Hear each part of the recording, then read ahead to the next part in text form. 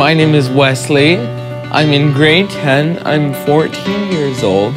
I was diagnosed with cerebral palsy shortly after I was born. I do martial arts, taekwondo,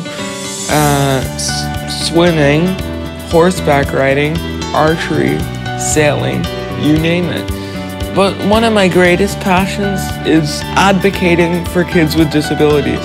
He is a spectacular young gentleman.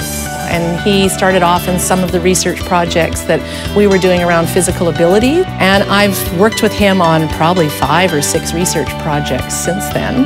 So he's grown to be very much an explorer, I think, in our projects and very much an ambassador for us. One of the favorite research projects that I have is the exergaming project. This study is a study which combines video games and exercise. I worked with Dr. Wright really closely on the Locomat study, which is also a study to combine exercise and video games.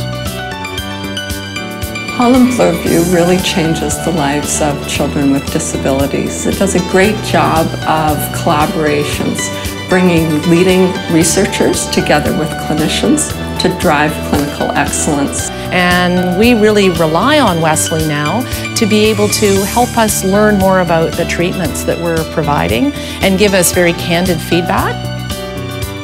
I would like to say to Dr. Wright and Dr. Fleming, thank you. It's wonderful, wonderful things that they have done for me that let me follow my passions and interests. Holland Bloorview changes lives. Who changed yours?